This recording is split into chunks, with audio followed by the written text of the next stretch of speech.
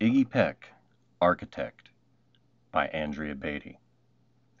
Young Iggy Peck is an architect, and he has been since he was 2, when he built a great tower in only an hour with nothing but diapers and glue. "Good gracious, Ignatius!" his mother exclaimed. "That's the coolest thing I've ever seen!" But her smile faded fast as a light wind blew past, and she realized the diapers weren't clean. "Ignatius, my son, what on earth have you done? That's disgusting and nasty. It stinks." But Iggy was gone. He was out on the lawn using dirt clods to build a great sphinx. When Iggy was 3, his parents could see his unusual passion would stay. But he built churches and chapels from peaches and apples, and temples from modeling clay. At dinner one night, to his father's delight, Iggy got a bright gleam in his eye, and out on the porch built the St. Louis Arch from pancakes and coconut pie.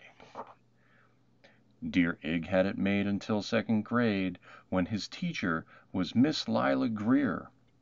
On the very first day she had this to say: "We do not talk of buildings in here. Gothic or Romanesque, I couldn't care less about buildings, ancient or new."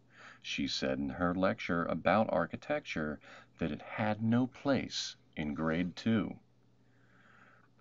That might seem severe, but she was sincere, for when she was no more than 7, she'd had a great fright at a dizzying height, in a building so tall it scraped heaven. On an architect's tour of the 95th floor, young Lila got lost from the group. She was found 2 days later in a stuck elevator, eating cheese with a French circus troupe.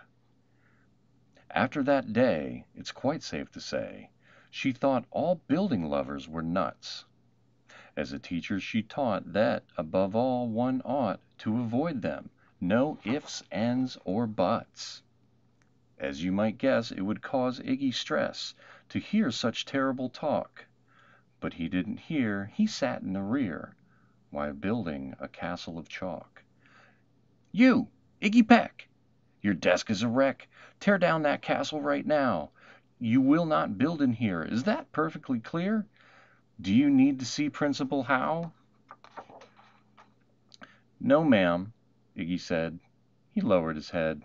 His heart sank down to the floor. With no chance to build, his interest was killed. Now 2nd grade was a bore. After 12 long days that passed in a haze of reading, writing, and arithmetic, Miss Greer took the class to Blue River Pass for a hike and an old-fashioned picnic. They crossed an old trestle to a small island nestled in the heart of a burbling stream. But they no sooner passed than the footbridge collapsed, and Miss Lila Greer started to scream. "We're trapped here! Oh my! Alas, kids, goodbye!" Her eyeballs rolled back in her head. She dropped to the ground with a vague, groaning sound. Luckily fainted, not dead. The class was amazed. They stood there quite dazed, uncertain of what they should do. But one bright young man was off hatching a plan, which started with Miss Lila's shoes. Soon each lad and lass there at Blue River Pass was working together as one. And when she came to, Miss Lila Greer knew that something quite brave had been done. She looked in the air and saw hanging there a structure with cables and braces, and on the far side, beaming with pride, were 17 smiling young faces. Boots, tree roots, and strings, fruit roll-ups and things, some of which one shouldn't mention, were stretched ridge to ridge in a glorious bridge, dangling from shoestring suspensions. It all became clear to Miss Lila Greer as she crossed that bridge over the stream. There are worse things to do when you're in grade 2 than to spend your time building a dream. Now every week at Blue River Creek, elementary and 2nd grade, All the school kids can hear, along with Miss Greer, how the world's greatest buildings were made.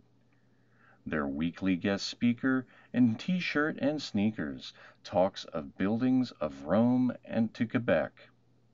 Of course he's the guy who builds towers from pie, that brilliant young man, Iggy Peck. Reading this book reminded me that teachers are so influential, especially in our early years. One offhand remark can wound so deeply as to squelch a child's interest. On the other hand, teachers wield great power in the support and encouragement that they can give a child. Do you have a favorite teacher? Or someone who made a big impact on your life? Give them a shout out below in the comments. Let them know you love them. Let them know what they did for you. While you're down there, please give us a like and subscribe, and we'll see you in the next story.